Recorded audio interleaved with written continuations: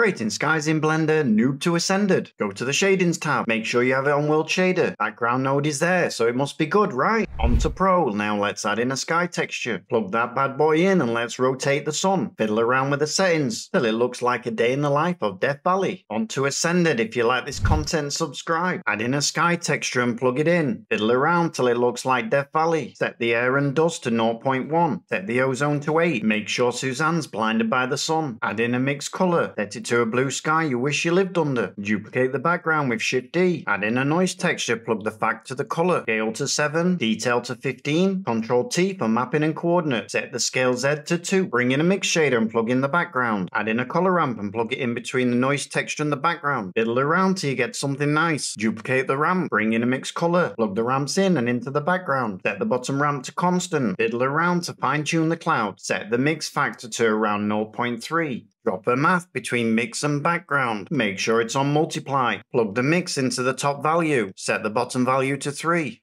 Mess around with the mix again like you know what you're doing. Don't do what I did and not plug in the noise texture. Then call Pixar to show them your sky.